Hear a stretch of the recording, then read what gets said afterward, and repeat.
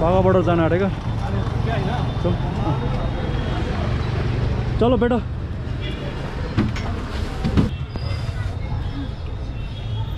700 रुपैयाँ छ अब हामी बाघा बॉर्डर भन्ने एउटा पाकिस्तान र त्यो इन्डियाको बॉर्डर रहेछ त्यहाँतिर जान आटेको यस्तै देखाउने चाहिँ त्यहाँ सो चाहिँ 4:30 रे 5:30 तिर सक्दो रहेछ अनि त्यहाँबाट फर्केर आएर सिधै ट्रेन स्टेसनमा जान आटेको अब अहिले बज्यो लगभग 3 बज्न आँटेछ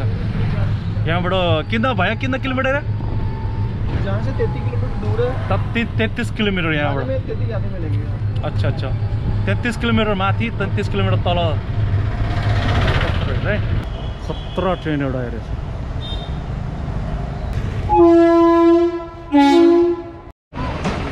त्यो पाकिस्तान र इन्डियाको अब झन्डै झन् हामी पाकिस्तान र इन्डियाको बोर्डरमा पुगिरहेछौँ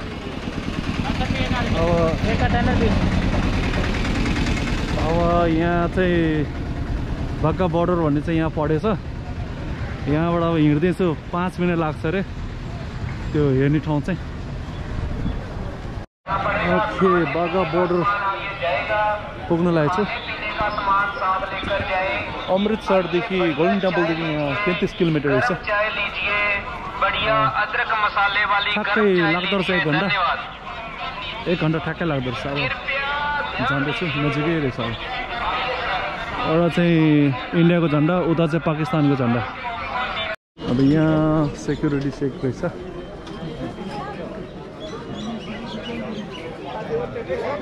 अब सायद अब यही भित्र हो जस्तो सेक्युरिटी चेक सबै सक्यो अब जाँदैछु मेन चाहिँ आज हुसुलेकै राम्रै नदेखि के पनि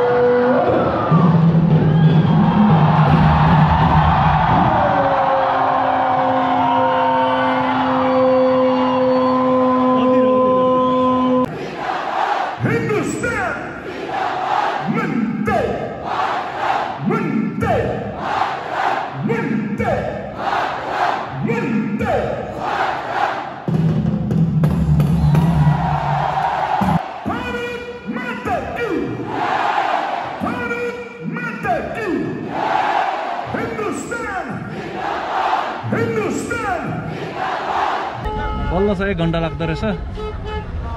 खास त केही त छैन अलि जोस दिने रहेछ जय हिन्द भनेर चाहिँ जोस दिने एउटा ठाउँ रहेछ अरू केही खासै के हुनु पाकिस्तानको लाइनमा त्यति छैन रहेछ हाम्रो इन्डिया लाइनमा चाहिँ बढी रहेछ अब फर्किन लागेको हाम्रो यहाँ टेम्बुमा कस्तो बनाएर ल हेर्दा सबै यसलाई ढोका बनाएर बसिरहेको हाम्रो गुरुजीले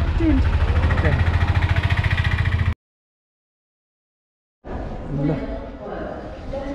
अब रेलवे स्टेसनमा आएको छु हाम्रो चाहिँ 9:30 मा 9:40 मा उड्ने रहेछ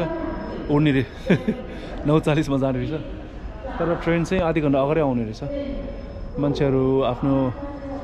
सिटहरू बस्ने खोज्नेको लागि होला नि हाम्रो चाहिँ स्लिपरमा हो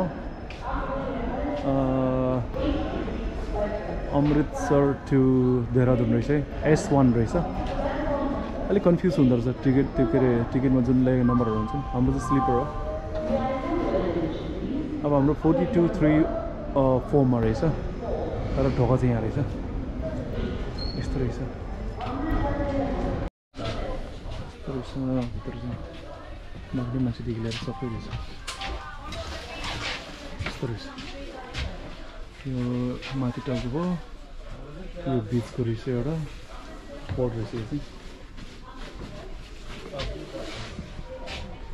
ल 12 घण्टा जानुपर्ने रहेछ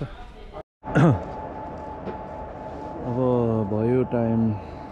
घरि नदेख्नुहोस् 6:30 बिहानको 6:30 कहाँ हेरेर फोनमा रोक्यो 15-20 मिनट रोक्यो यहाँतिर चिया खाए बसिरहेको